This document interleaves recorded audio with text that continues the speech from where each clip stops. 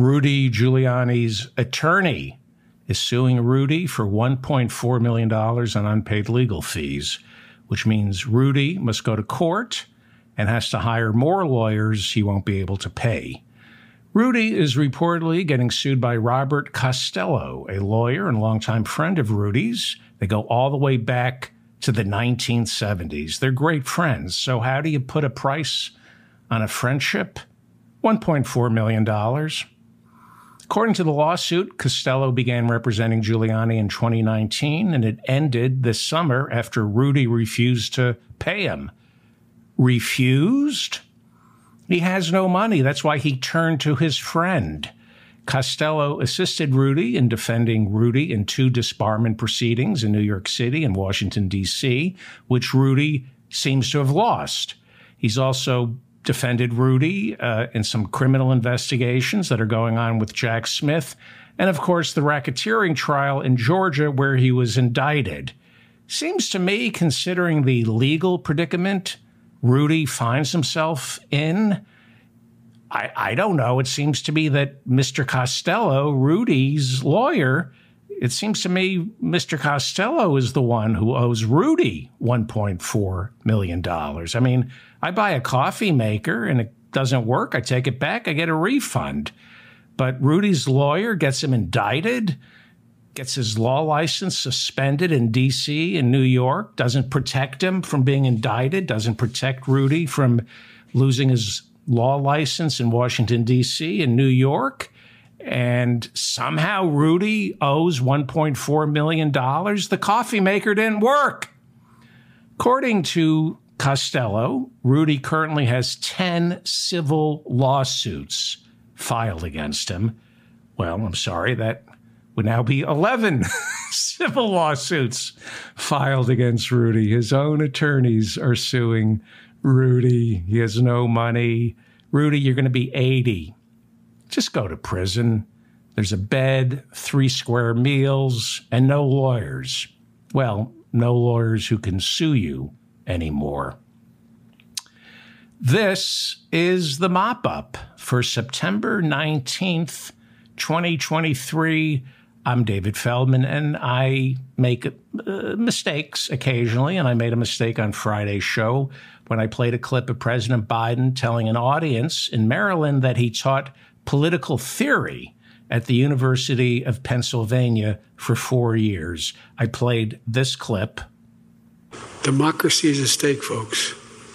Our democracy is under attack, and we got to fight for it. I taught at the University of Pennsylvania for 4 years, and I used to teach political theory. And folks, we always hear every generation has to fight for democracy. And I found myself, it's automatic. We didn't have to believe it. But we do. We do. Okay, I call that a lie, and I kind of stand corrected. Okay, President Biden never taught political theory at the University of Pennsylvania for 4 years. He did hold an honorary professor position at the University of Pennsylvania between 2017 and 2021.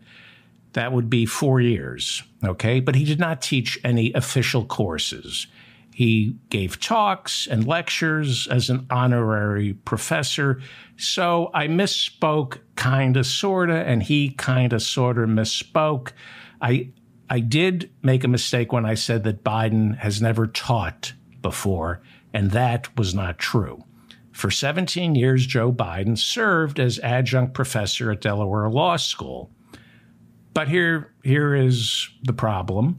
The University of Pennsylvania is Ivy League. And for some reason, President Biden likes to keep repeating this lie when he talks to college kids. I mean, it's not the first time. This was him last year talking to college kids. On a lot of university campuses. Matter of fact, for 4 years, I was a full professor at the University of Pennsylvania. It's not true. I think he believes it. I misspoke. He misspoke. I'm voting for him. Let's call it even. The government's fiscal year ends on September 30th. And without a new budget everything shuts down. Speaker of the House, Kevin McCarthy, is trying to pass a resolution that would provide 30 days of funding to keep our government from shutting down. And he introduced a measure on Sunday that, if passed, would impose an 8% cut on all federal spending except for the military. It also doesn't include any additional funding for Ukraine. Republicans have a 5-vote majority in the House, which gives the far-right Freedom Caucus a lot of power. McCarthy's already getting pushback from the Freedom Caucus. Members like Florida Representative Matt Gaetz, who says these proposed cuts don't go deep enough, and more than 5 Republican lawmakers in the House have complained that the new budget resolution introduced on Sunday doesn't include defunding Special Prosecutor Jack Smith's investigation into Donald Trump. If this bill can't move through the House, the government will shut down on October 1st. Freedom Caucus member Chip Roy said a government shutdown is inevitable. This is not what McCarthy wants. Here is the Republican speaker earlier on Monday. It's a good thing I love a challenge, because every day is going to be a challenge. We got a long week. We're not September 30th yet, but the one thing I'll tell everybody, I've never seen anybody win a shutdown. You only put the power in the hands of the administration. If you want to secure the border, pass Homeland. If you want to make America strong and secure, you pass the DOD appropriations bill. If you're not willing to pass appropriation bills, and you're not willing to pass a continuing resolution to allow you to pass the rest of appropriation bills, and you don't want an omnibus, I don't quite know what you want. So, we just have to get together, figure it out, and move forward. I really don't know what the Freedom Caucus wants. Well, they don't want you, and they want to shut down the government. Senate Majority Leader Chuck Schumer has succeeded in painting the Republicans in the corner when it comes to a government shutdown. He has made some sort of deal with Senate Minority Leader Mitch McConnell, Republican.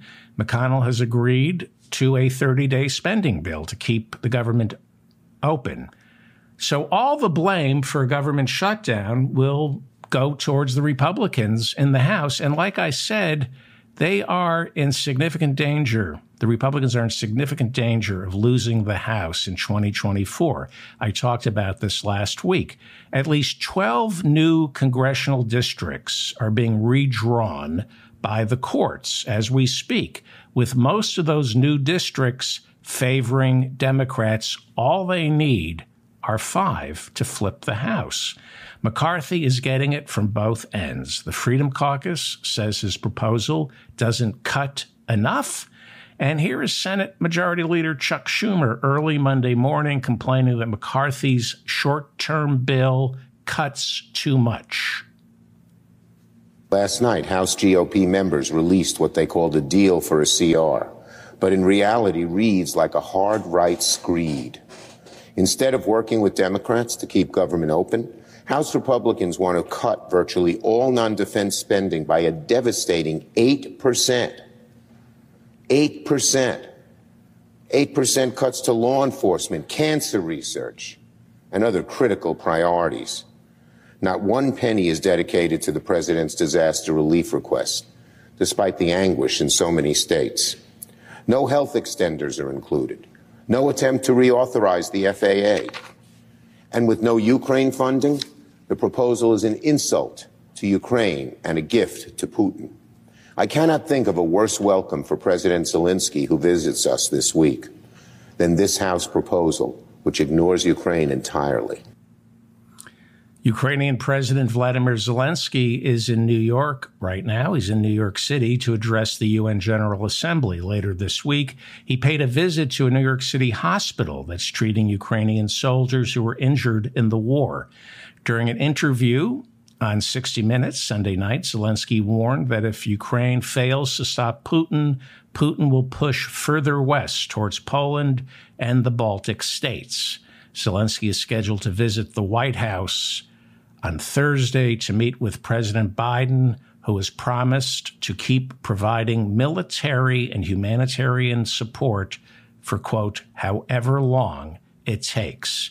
Republicans, since the beginning of the Russian invasion, have been somewhat reluctant to stand up to Putin. There is a split among the presidential candidates running for the Republican nomination. Some say Putin's invasion was wrong, but America can't give a blank check to Zelensky. Vivek Ramaswamy has proposed letting Putin keep Ukraine's Donbas region. It's in the east.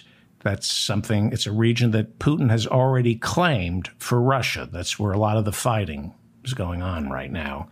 Here is former Vice President Mike Pence speaking at the Hudson Institute, staking his claim in support of Ukraine and accusing some within his own party, the people he's running against, accusing some of them of being isolationists. Some Republican candidates, including my former running mate, are abandoning the traditional conservative position of American leadership on the world stage and embracing a new and dangerous form of isolationism.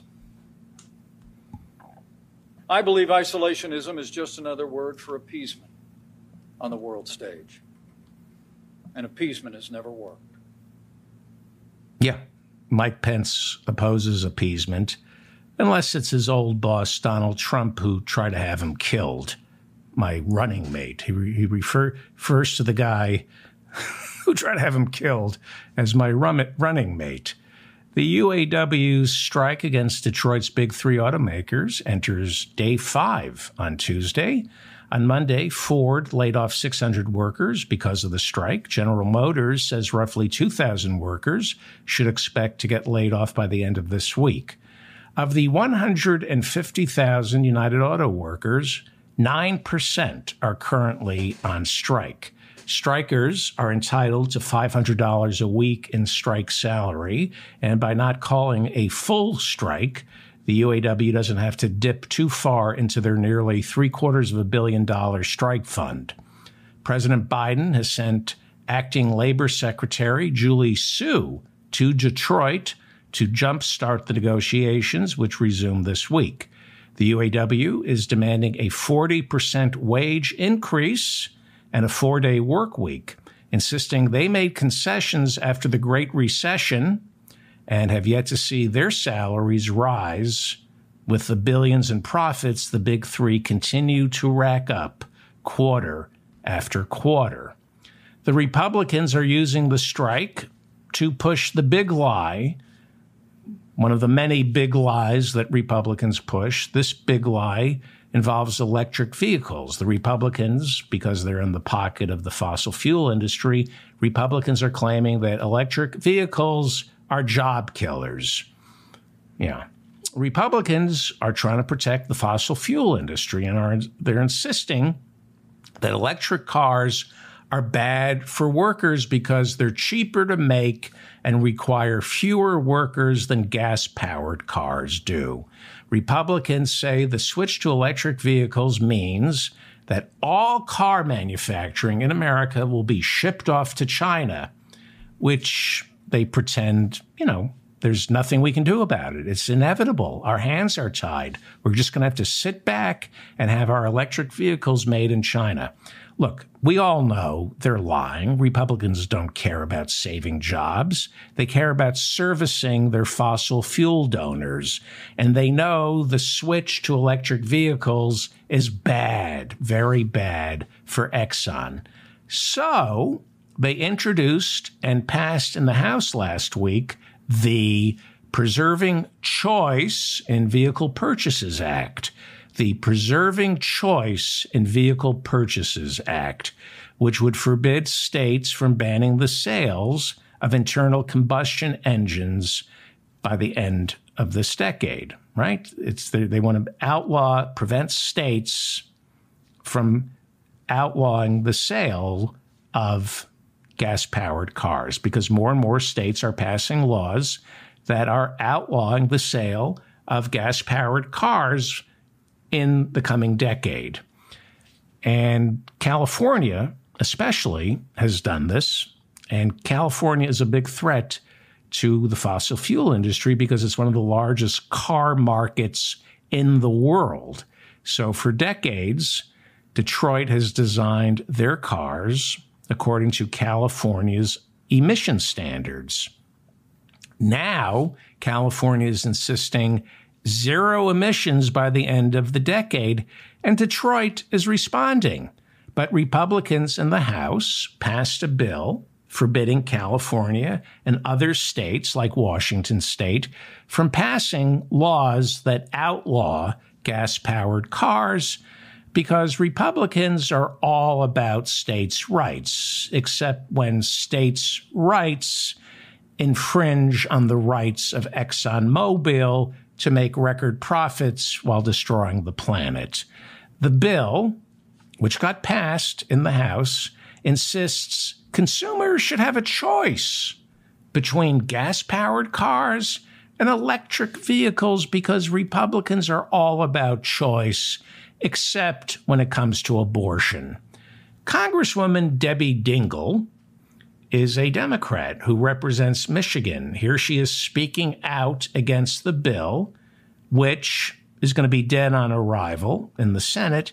But many Republican presidential candidates, like Donald Trump, are singing its praises.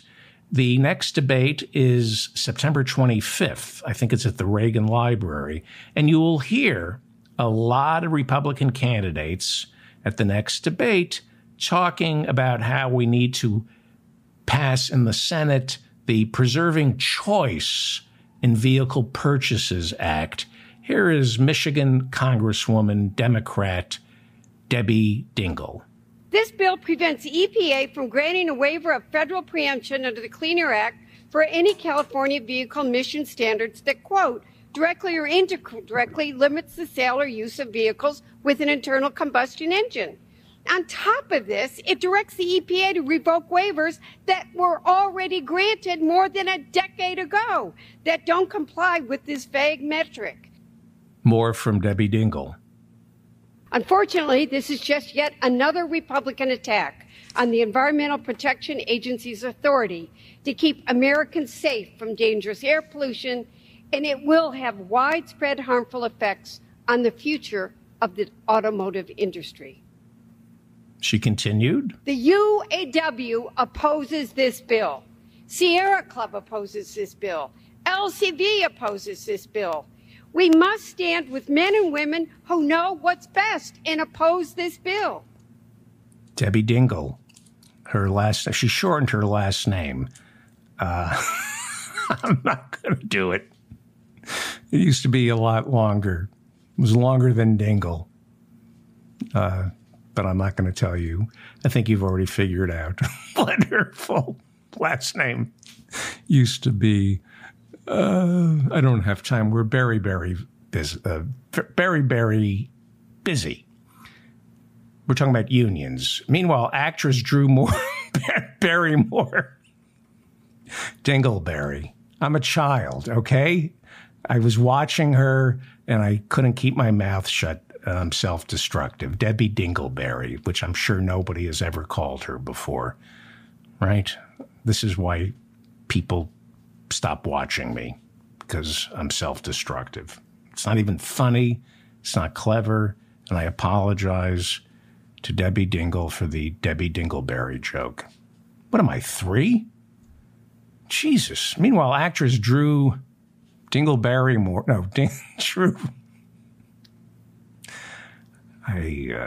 actress Drew Barrymore has decided her daytime talk show will not resume, and she will honor striking members of the Writers Guild and, of course, striking actors. As I pointed out last week, this is Hollywood's biggest work stoppage since the 1960s, when, for the first time in nearly 60-some-odd years, actors and writers have walked off their jobs together. This is a big strike in Hollywood. And while daytime talk show hosts like Drew Barrymore are being told by SAG-AFTRA to honor their contracts, some have chosen not to cross the WGA picket lines. Drew Barrymore announced last week that she was returning to work. Then, after being crucified on social media, she took to social media to deliver a heartfelt, tearful, meandering apology, but didn't say she planned on going back on strike. That video was such a disaster. To do damage control, she announced, nope, I'm going to honor the Writers Guild and not be a scab. So she is remaining on strike. Bill Maher, the Islamophobic corporate shill, called the writers who are striking, he called them childlike and reminded them that nobody is entitled to a job, and then announced he would return to his HBO hackfest without writers. But then, when he saw Drew Barrymore changing her mind, he said, you know what? I'm an original thinker after Drew Barrymore talks me into something. Here is the statement that Drew Barrymore made. I have listened to everyone, and I am making the decision to pause the show's premiere until the strike is over. I have no words to express my deepest apologies to everyone I have hurt, and of course to our incredible team who works on the show and has made it what it is today. We really try to find our way forward, and I truly hope for a resolution for the entire industry very soon. Not to get too deep into the weeds, but Bill Maher's show is on HBO, and it's very easy not to come back if you're on a network. That's why Colbert, Fallon, Myers, they've all stayed on strike, because when you're part of a network, it's easier to stay off the air. Drew Barrymore is a daytime talk show that's syndicated. She has like 150 stations she has to deliver her show to, but she found her way to obey the writer's strike. And Bill Maher is a disgrace. He's a disgrace. You know, he's chickened out after, Sherry Shepherd, the Jennifer Hudson Show, and The Talk. Those are other talk shows like Bill Maher that said they were coming back, but they announced that their show would not be returning. So Bill Maher joined the daytime talk shows and announced he too would go back to honoring the striking writers. Really, Bill lacks the courage of his convictions. He just loves money. He could do one lousy stand-up concert, one lousy, overpriced, hacky stand-up concert, and pay his staff with the money he's overpaid for. Talks between the unions and the studios stopped in August, but are now picking up again. Sandals and flip-flops are the clothing of choice for freshman senator from Pennsylvania, Democrat John Fetterman. So to accommodate Fetterman's working-class roots, and they are real, Senate Majority Leader Chuck Schumer announced that business attire will no longer be mandatory in the well of the Senate. This has outraged Republicans who say lack of business attire disrespects our Capitol. Storming the Capitol with bear spray and zip ties, sending 140 police officers to the hospital, trashing Nancy Pelosi's office while committing millions of dollars worth of damage to the building. That's just legitimate political discourse, according to Republicans. But no suit, no tie, that's an insurrection. Trump supporters are all about ties. In fact, on January 6th, they bought one for Mike Pence to wear around his neck. That's a beautiful tie. That's what Republicans consider business attire. I believe that's a Windsor knot. Well, Ron DeSantis is appalled that John Fetterman no longer has to wear a suit and a tie. To show up in the United States Senate with that and not have the decency to put on proper attire, I think it's disrespectful to the body. And I think the fact that the Senate changed the rules to accommodate that, I think speaks very poorly to how they consider that. Look, we need this country. We need to be lifting up our standards in this country, not dumbing down our standards in this country. And this is an example why. Here, yes. He's all about not dumbing down our standards. That's from the man who banned critical race theory and AP Black Studies from his classrooms, because the last thing Ron DeSantis wants is to dumb down our nation's standards. No sex education in our schools. Let kids figure it out. You know, we don't need to teach sex education in the schools. Well, you know, have the kids learn all about sex from their mom's abusive boyfriend. Because the last thing Ron DeSantis wants is to dumb down our standards. That's why only Texas has banned more books than Ron DeSantis's Florida. It's why teacher pay in Florida is the fourth lowest in America. 100,000 students in Ron DeSantis's state lack a full-time teacher because there's a massive teaching shortage in Florida because he's raised the standards. He hasn't dumbed down the standards in Florida. Everybody's flocking to be a teacher in Florida because Ron DeSantis hasn't dumbed down the standards. Well, the truth is they have 100,000 openings for teachers because of the restrictions. Don't say gay bill. You can't teach critical race.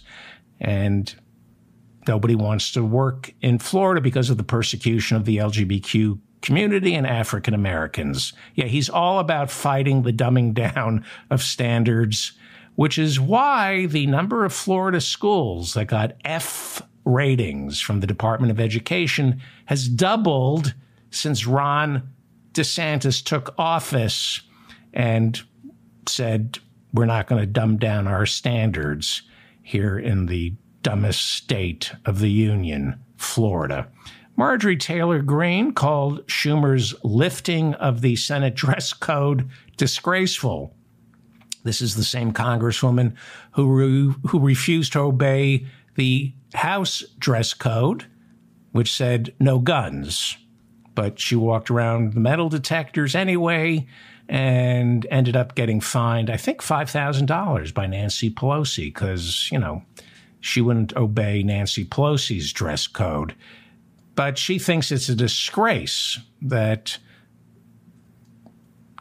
John Fetterman doesn't have to wear a suit and tie in the Senate because, Marjorie Taylor Greene is all about decorum and civility. Here is the always well-mannered and properly demure Congresswoman voicing her criticism of Joe Biden's foreign policy in between power squats at the gym. Joe Biden, you're not a president. You're a piece of shit. That's Congresswoman Marjorie Taylor Greene, worried about civility in the Senate. Brian Warner, the 54-year-old rocker, also known as Marilyn Manson, pleaded no contest to blowing his nose on a videographer back in 2019 during a performance at the Bank of New Hampshire Pavilion in Guilford, New Hampshire. He pleaded no contest to 2 misdemeanor counts of simple assault, 2 misdemeanor counts, I guess 1 for each nostril. Manson was sentenced to 20 hours of community service, and I think the best way he could serve the community would be to quit singing. 16 women have stepped forward accusing Manson of sexual assault. Last year, after a 19-month investigation, the Los Angeles Sheriff's Office submitted several sexual assault allegations to the Los Angeles District Attorney for prosecution, but the District Attorney refused to file charges, saying more evidence was needed. Sound of Freedom tells the story of Tim Ballard, a former Homeland Security agent who rescues children from sex traffickers in Colombia. QAnon calls it the feel-good movie of the year. It is considered one of the most successful independent films ever made, and it grossed more than $200 million so far this year.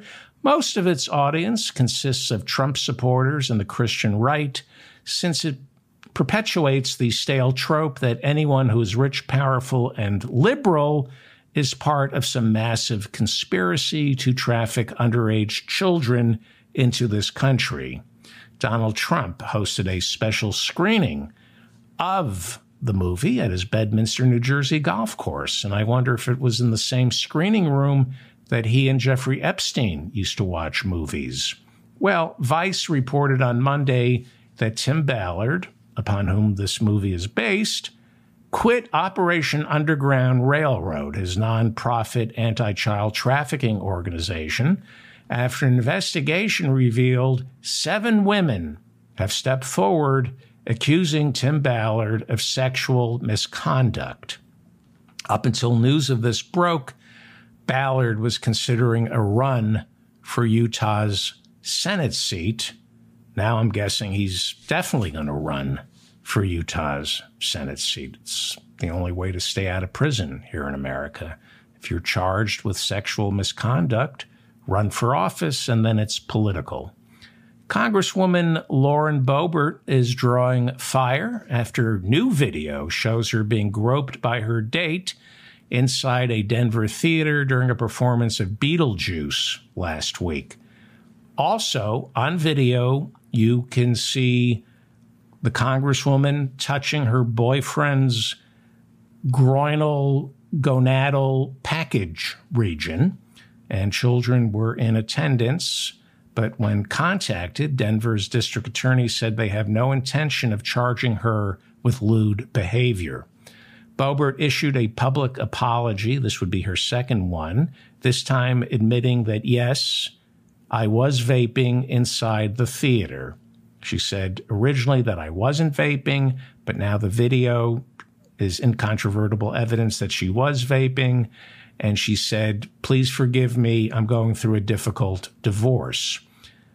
Well, some Christians are not so forgiving. On Monday, the Texas Youth Summit, an annual meeting of young Christian conservatives, removed Boebert's name from the list of speakers scheduled to address their Woodlands, Texas conference at the end of the month. Their loss. It's going to be their loss, Lauren. Here is the video of the groping incident. Boebert has also come under fire for dating a Democrat. This is a Democrat who is groping her. He owns a Colorado bar that features drag queen night. On Monday, Boebert apologized. I'm not making this up. She apologized for dating a Democrat. She broke it off with him and promised to only be groped by Republicans in the future. Or she said something like that. She said she promised to only date Republicans from now on. You see her hand? Look at her hand. This is really inappropriate behavior. Okay. I apologize that you have to see this over and over again. All right. According to Great Britain's Channel 4 and the Sunday Times, 4 women have stepped forward claiming they were raped by comedian Russell Brand between 2006 and 2013. One woman says she was groomed by Brand, who was then in his 30s, and she lost her virginity to him when she was 16 years old. The age of consent in Great Britain is 16. The woman said she was later raped by Russell Brand. Brand took to social media Friday night to say he is innocent, and he's the victim in all this. He's the victim of a carefully orchestrated attack on his character because he has been so outspoken against the war in Ukraine and the COVID vaccine. Yes, that's why women would come forward and go through the gruesome ordeal of saying they were raped because they're mad at Russell Brand because he's against the COVID vaccine. Yeah. On Saturday night, Brand played to a sold-out crowd in London, but by the end of the evening, the expose detailing years of inappropriate workplace behavior and rape aired on Channel 4. Brand has since announced that he will be canceling the rest of his comedy performances until further notice. London police have created a tip line for possible victims of Russell Brand to step forward. As of late Monday evening, one credible report is now being investigated. Since the documentary aired on Saturday night, more women have stepped forward, saying Brand's behavior was an open secret inside the comedy community the BBC, and Hollywood. Brand, who admits to having been promiscuous at one time, reportedly asked staffers on his television show to pick out pretty women to bring back to his dressing room, an activity they described as making them feel like pimps. Other female employees complained that he would often expose himself, aggressively pursue them sexually, and make lascivious comments that were inappropriate in a workplace. Female comedians reportedly warned each other to avoid being alone with Brand. Several others have stepped forward to say that numerous television executives were fully aware that Brand was a sexual predator, but didn't want to say anything, else they would lose their jobs. More and more videos have surfaced over the weekend of Brand grabbing female performers and journalists during televised interviews, and several comments he made have resurfaced where he makes light of his predatory behavior. Over the past decade, Brand went from acting to setting up his own personal YouTube accounts, where he ventured into becoming a wellness guru while expounding far-right conspiracy theories, insisting he was merely an open-minded liberal. Here is Alex Jones coming to the defense of his good friend Russell Brand, the open-minded liberal. And now because he comes out against Big Pharma, he comes out against the globalists, he comes out against the New World Order, suddenly the allegations are happening to him. Right. Also coming to the open-minded liberals' defense were Tucker Carlson, Elon Musk, and a man named Andrew Tate, who is currently facing charges of rape and human trafficking in Romania. Tucker Carlson said about Russell Brand, criticized the drug companies, questioned the war in Ukraine, and you can be pretty sure this is going to happen. Yes, in other words, Tucker supports the victims. And Russell Tate, is that his name? No, Andrew Tate, said from Romania, where he's awaiting trial, "Welcome to the club. On my way now to fight the crazy bitch allegations." Wow, that's somebody Russell really needs in his corner. Somebody who's on his way to fight the crazy bitch allegations. And Elon Musk took to social media and said, "I support Russell Brand. That man is not evil. All this canceling must stop." Wow, Elon Musk knows that Russell Brand is not evil. He knows everything. And all this canceling must stop. Yes, it's the cancel culture. A man is accused of raping a 16-year-old girl, and yep, it's the cancel culture destroying Russell Brand, right? It's another thing, somebody says something inappropriate, like raping a 16-year-old girl, allegedly, and it's the cancel culture. I thought you got canceled for what you said. I didn't know you can. It's also canceling if you're accused of raping a 16-year-old girl. It's so hard to figure out what these fascists think. Yoel Roth headed Twitter's trust and safety division until Elon Musk took over Twitter last year and then fired him. Roth was in charge of fighting disinformation during the 2016 and 2020 presidential election. He has a PhD, and he came under criticism by Republicans this year for shadow banning the reporting that the New York Post had done on Hunter Biden's laptop. He had shadow banned the New York Post story about Hunter Biden's laptop in the lead up to the 2020 presidential election. Roth was following Twitter policy, which prohibited at that time any hacked material from being spread on the platform.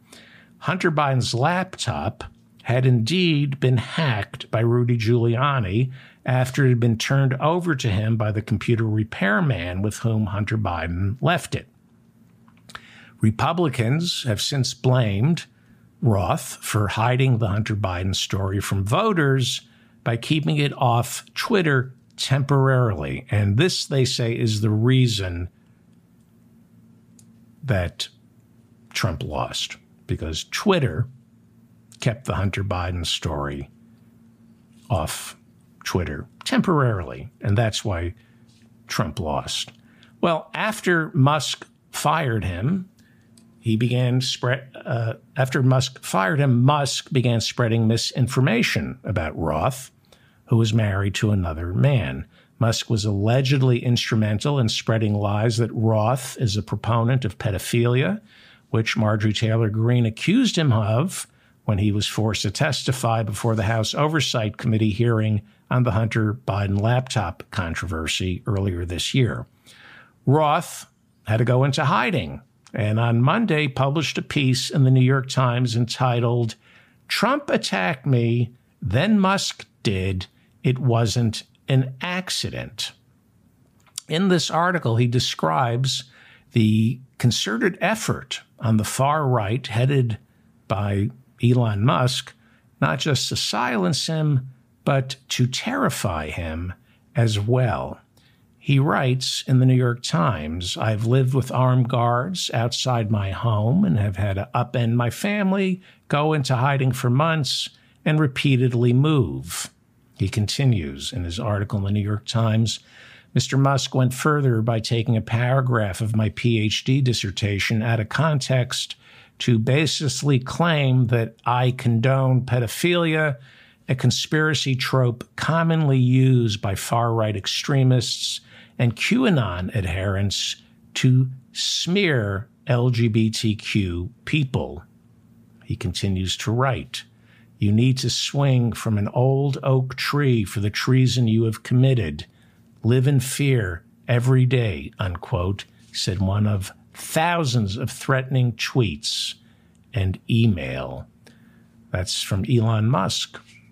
Kind of encouraged that. But Elon Musk knows that Russell Brand is not evil, and all this canceling has to stop. Birmingham, Alabama, police officers tased and then arrested a black director of a Jefferson County, Alabama high school band after he disobeyed the police officer's order for the band to stop playing. Johnny Mims has been with the high school since 2019. Officers approached Mims after the game and asked him to order his band to stop performing. They wanted to clear out the parking lot. Mims, the band leader, according to police, instructed his band to continue performing. When police tried to handcuff Mims, he refused to put his hands behind his back, whereupon he was tased. Did I mention this was Alabama and that Johnny Mims is black? When he was tased, and then he was charged with disorderly conduct, harassment, and resisting arrest. First, they took him to the hospital after he was tased, and then he was charged with disorderly conduct, harassment, and resisting arrest. So to best understand why something like this happened, why these white police officers tased a black band leader, high school band leader, because he was being disrespectful. I mean, you're going to handcuff a high school band leader because he wouldn't tell his band to stop playing. To best understand why this happened, here is Congressman Al Green from Texas. He was speaking on the floor of the House last week. He talked for an hour last week, and I watched him on C-SPAN. It was an amazing speech about institutionalized white supremacy and how it informs law enforcement. And I watched that speech, and then a couple days later, I read about this black band leader getting tased by Alabama police, and I thought the best way to explain why something like that happens is to get a little critical race theory from Texas Democratic Congressman Al Green. And with this lawful segregation came the notion it didn't go away, that the persons who were segregated had to be obedient. They had to be subservient. They had to be obsequious. The ending of slavery did not end the mentality that had been inculcated in society. Society now, remember, had been corrupted with this mentality. And this was passed on through the generations. That these people who came, who were brought here to be this permanent, subservient, obsequious class, some would say underclass, class. It didn't end with them being extricated from slavery by way of the 13th Amendment. It was still within society. It had been baked into society. And even to this day,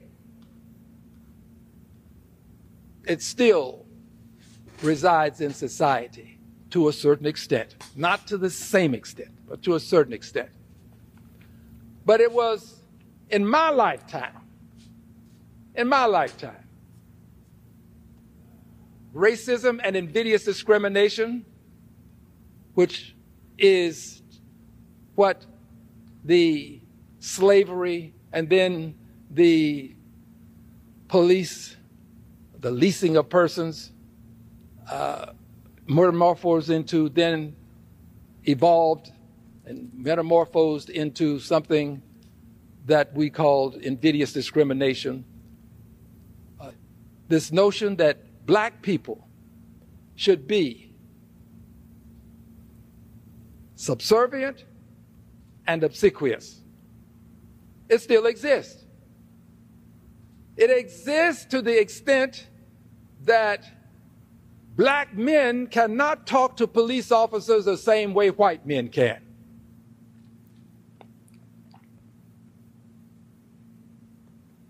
That's Congressman Al Green.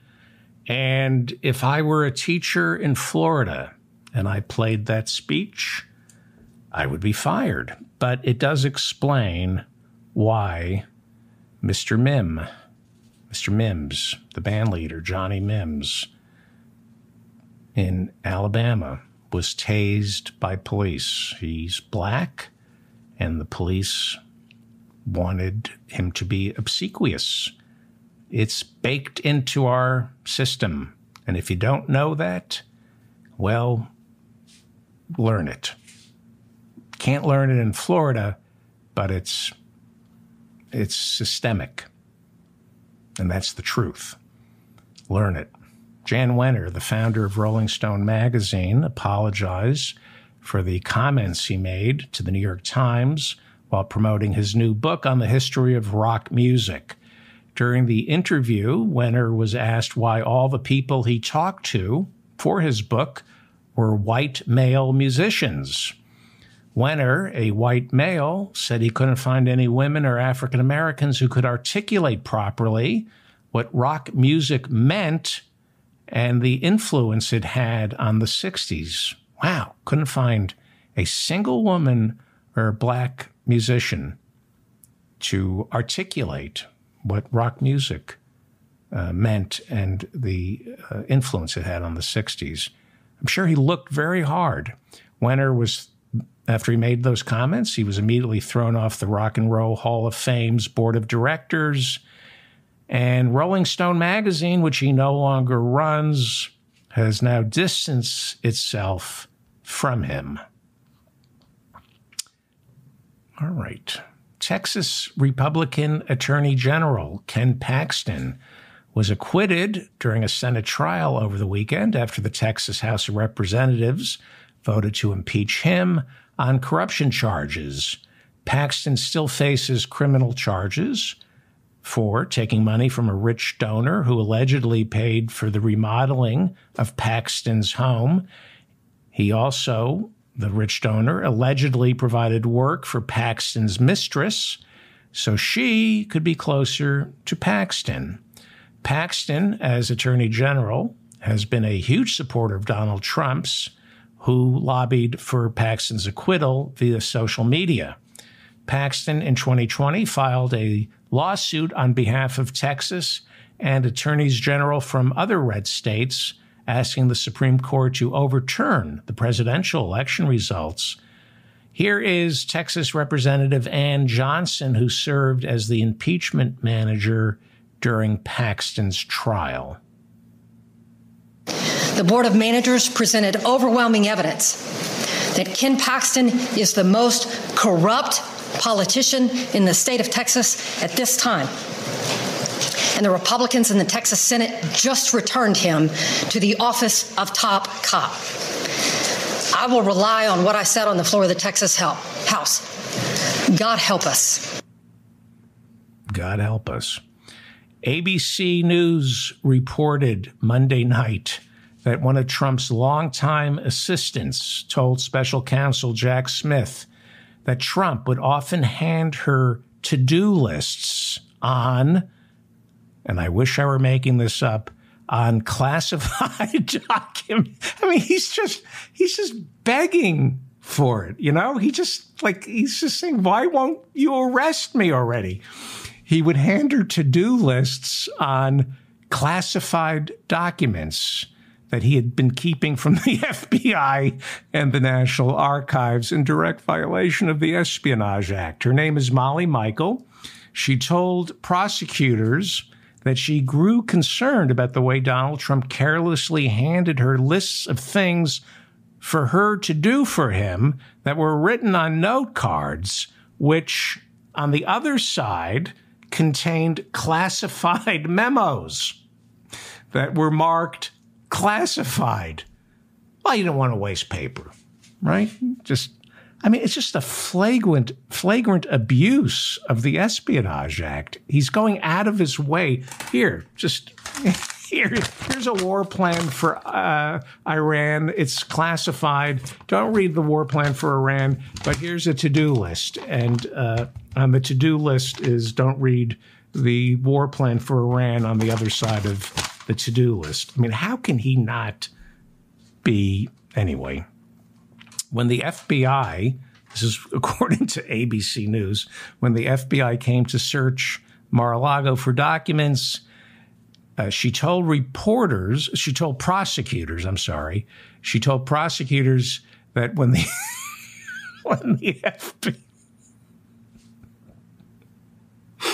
when the FBI came a-calling to look for the classified material, Trump told her, quote, "You don't know anything about the boxes." It's so ham-fisted.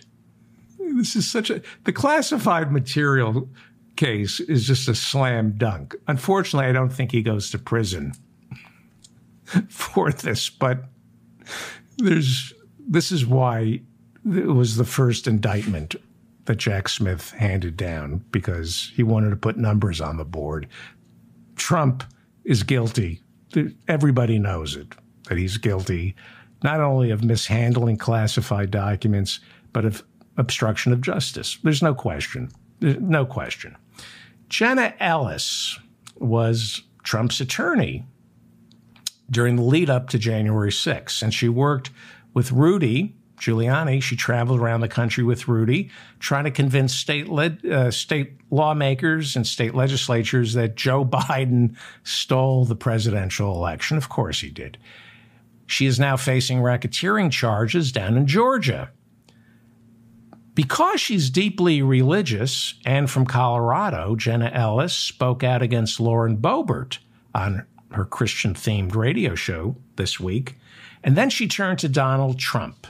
She turned to Donald Trump and then turned on Donald Trump, who she has repeatedly asked to pay her legal fees, right? She's one of the 19 co-defendants down in Georgia, and she has publicly said the Save America PAC that Trump has set up has raised hundreds of millions of dollars. And why do I have to have a GoFundMe page when Donald Trump could pay my legal fees?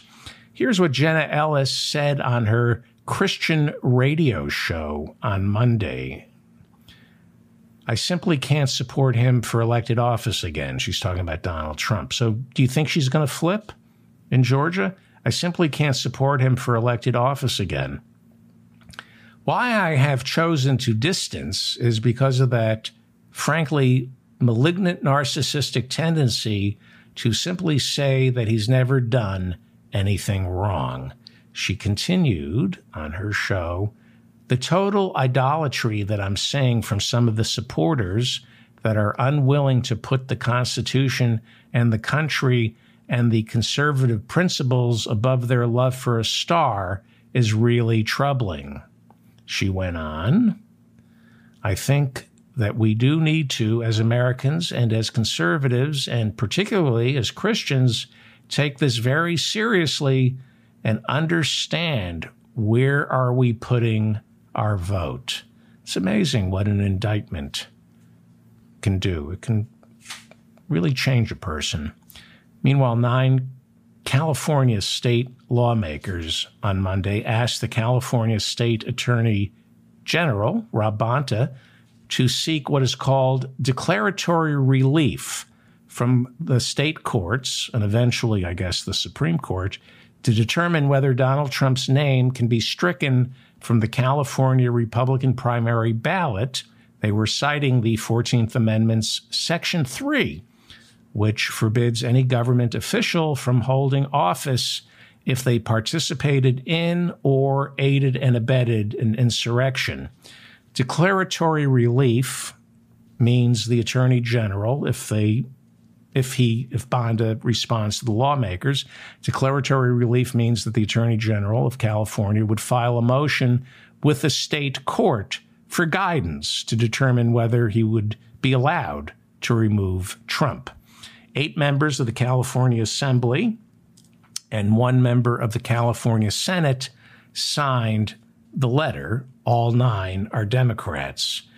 The clock is ticking. California law dictates that December 8th of this year is the date when the Secretary of State of California certifies who qualifies for the primary ballot. They're trying to scrub Trump from the Republican primary ballot, not the November general election, but from the Republican primary ballot. The lawmakers in the note, they said by going straight to the Attorney General instead of the Secretary of State, they can expedite the issue, which will only be resolved eventually by the Supreme Court. It has to be resolved. It's going to go before the Supreme Court sometime before the California primary. Meanwhile, in Colorado, October 30th has been set as the hearing date for the courts to begin hearing a lawsuit filed by 6 Colorado residents demanding that their state's Attorney General, who's a Democrat, remove Donald Trump's name from the Republican primary ballot, citing the 14th Amendment's insurrection clause as well. This seems to be building up steam. So if you're Attorney General, if you live in a state where the Attorney General, not the Attorney General, the Secretary of State, if you live in a state that has a Democratic Secretary of State, chances are there's going to be a lawsuit filed with the court where they're going to try to kick Trump's name off the primary ballots. So this is going to be interesting. In a speech over the weekend, Donald Trump opened with a bed of ominous music playing in the background as he warned that Joe Biden was the most corrupt and dangerous president in American history. And the worst president in the history of our country, who is cognitively impaired, in no condition to lead, and is now in charge of dealing with Russia and possible nuclear war. Just think of it. We would be in World War II very quickly if we're going to be relying on this man, and far more devastating than any war. There will never be a war. If that happens, there will never be a war like this. I'm sorry, what did you say? You said what? In World War II. World War II. That Biden's going to lead us into World War II. That's scary. Not another World War II, because we already had a World War II. And if there's going to be World War II Part B, that's terrifying. Trump was going to say World War III, but his followers can't count that high. So remind me again, Joe Biden, what's the problem? Remind me again, Donald Trump. What's the problem with Biden again? Cognitively impaired. Right. Cognitively impaired. Those are some big words for a 5-year-old, as that old joke goes. Those are some pretty fancy words for someone with a 5-year-old mentality. You know that joke? It's a great, bad joke. Bad joke.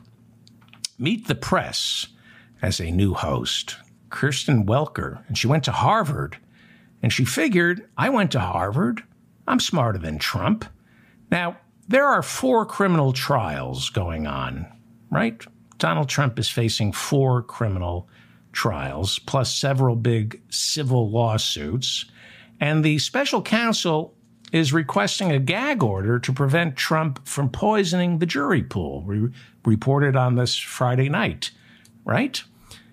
And so when you platform Donald Trump, you're poisoning the jury pool. He uses this as an opportunity to tell millions and millions of people that Jack Smith and the judge, they're fascists, they're Marxists, they're crazy, they're insane, they're deranged.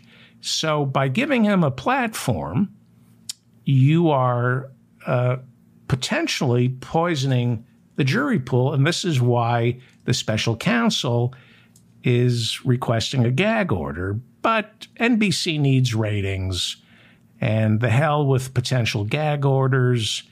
If you went to Harvard like Kristen Welker did, you're convinced you're doing the Lord's work and you're going to get Trump to incriminate himself. That's what Harvard-educated Kristen Welker, the new host of Meet the Press, told herself, that she can handle this and she's going to get Donald Trump to incriminate himself. But Trump wins when he goes on television. He always wins in these interviews because he's a liar. He lies, and it's impossible to correct him. He told something like 30 lies during his Meet the Press interview on Sunday. One of the most outrageous ones was that Georgia's Secretary of State Brad Raffensperger was fine with that phone call. He wasn't. The lies go on and on in this interview. Here's the interesting thing. It wasn't a live interview, which means that NBC News, Kristen Welker, could have stopped tape after each lie, but they didn't. I understand that had it been live on Meet the Press, you can't fact check in real time because it's live. But if you're taping an interview with this liar, you can put a big chyron over the screen and ring a bell every time he's lying. But they didn't do that. So thanks to NBC News, Meet the Press, and Harvard's very own Kristen Welker on Sunday, we saw a hard-hitting interview. And she got Trump to admit this about January 6th. I behaved so well. Okay, that's big. And then he confessed to this. I did such a good job. You got him. Good for you, Harvard-educated Kristen Welker. You got Donald Trump to admit that he did such a good job on January 6th. And then we found out, then she got this out of him. We found out January 6th wasn't Donald Trump's fault and that he had offered to help. But Nancy Pelosi turned down 10,000 soldiers. It's Nancy Pelosi's fault because he offered her 10,000 soldiers. Here's where Harvard-educated Kristen Welker tries to fact-check the liar. What do you say to people who wonder why you as commander-in-chief, you have authorities that Nancy Pelosi doesn't have as commander-in-chief? No, she has authority over Why the didn't Capitol. you send help in that moment, though? Hang on. Got to remember which lie to tell. Okay. Okay, continue. What? Just trying to remember what lie am I supposed to spew here. Here we go. You have authorities that no one else has as the commander-in-chief. Do you think you showed leadership on that? Yes, absolutely. I did. Okay. Wow. Yeah. You know, he just needed a little time to shuffle through his Rolodex of lies that Kristen Welker isn't going to be able to refute because he's going to talk over her. So she cornered him, and he said he did a great job on January 6th. Very hard hitting interview. I mean, she is just mopping the floor with Donald Trump, but that's what a Harvard education gets you. Continue. This is really hard hitting. Tell me how you watched this all unfold. Were you in the dining room watching TV? I'm not going to tell you. I'll tell people later at an appropriate time. I'm not going to tell you. Go on. What did you do when the Capitol was under attack, though? Let me just tell you. In the moment that the Capitol Did you see the statements I made in the Oval Office and just outside of the Oval Office? Absolutely. I was there that day. Our police are great. We love our police. We love everybody. Go home. This was at 4 o'clock in the afternoon, more than I don't know 3 hours after the attack started. But there were tweets that were put out before that. I want to know who you called By the way, on that day. Nancy Pelosi. I don't have. Why would I tell you that? Listen, Nancy Pelosi was in charge of security. She turned down 10,000 soldiers. If she didn't turn down the soldiers, you wouldn't have had January 6th. Did you call military or law enforcement? What? Okay. There were like 10,000 lies contained inside that segment just there about the 10,000 soldiers. This was taped. So, you know, Harvard-educated Kirsten Welker there should have been a scroll saying, this is a lie, fact check, fact check, fact check.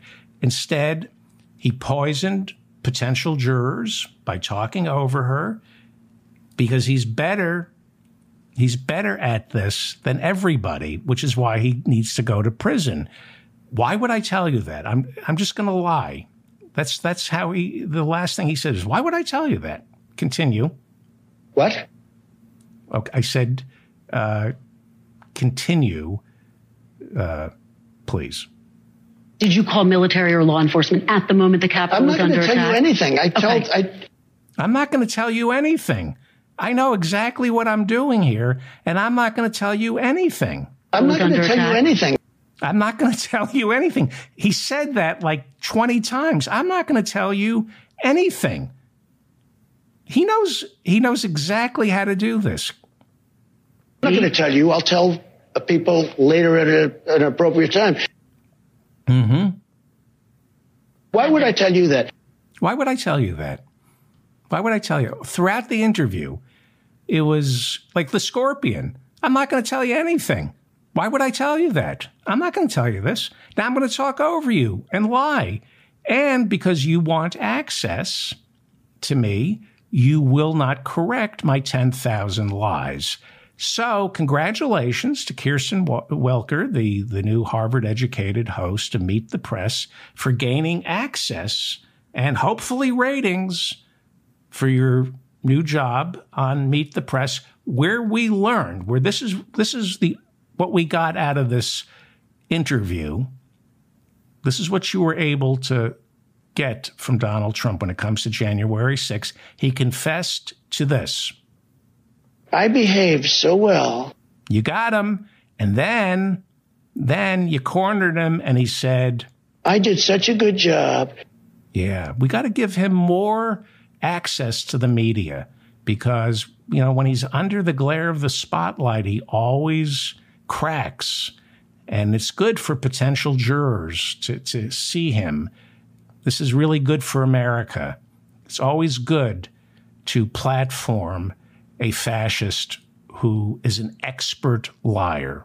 Good for you. Good on you, NBC, Meet the Press, and Harvard's Kristen Welker.